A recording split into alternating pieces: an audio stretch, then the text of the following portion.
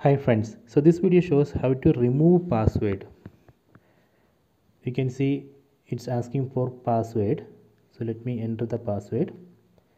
So if you want to remove that password, you can go to settings, tap on settings, then tap on security and lock screen.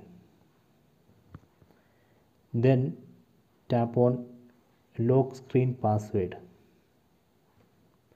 Then enter the password, existing password. Then here you can see none. Tap on none.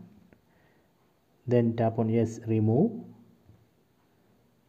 So now I have removed password protection. Then let me confirm it. Off the screen, then on it. See, there is no password.